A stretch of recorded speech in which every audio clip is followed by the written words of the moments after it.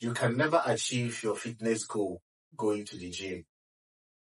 Yes, just going to the gym does not mean you can achieve your fitness goal if you don't understand the basics you need to first of all know. Now, let me take you for example. Let me just get down to this way.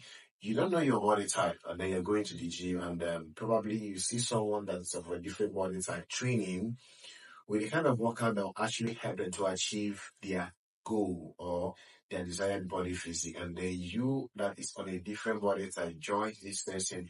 Do you think you will get the same result? Definitely no.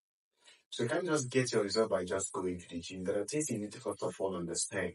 Now, we have three body types, and I've been able to speak about these different body types over and over. But because I keep on getting new followers and new subscribers, I still have to come back and still treat this topic again.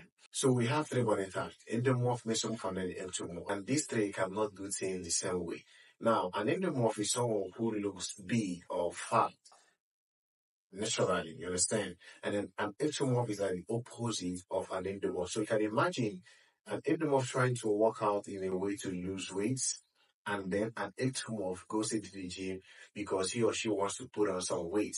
You see why I say that you can't just get your goal by going to the gym, because you might end up doing the wrong thing.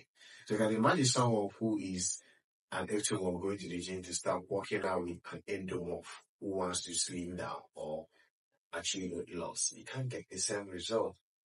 The endomorph will get his result.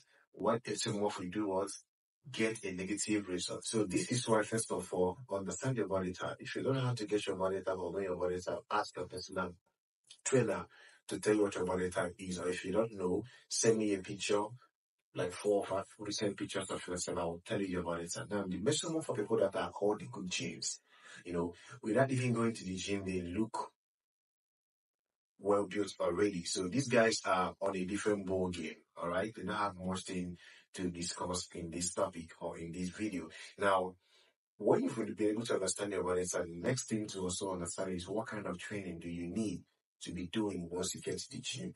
Everyone cannot train the same way because we are not all of the same body type. Train with the kind of body type that nature has assigned you to. Apart from that, the main plan of an endomorph and ectomorph are not the same. You see, my major point of interest is ectomorph and endomorph. The mesomorph are the good genes; they can easily adapt to anything.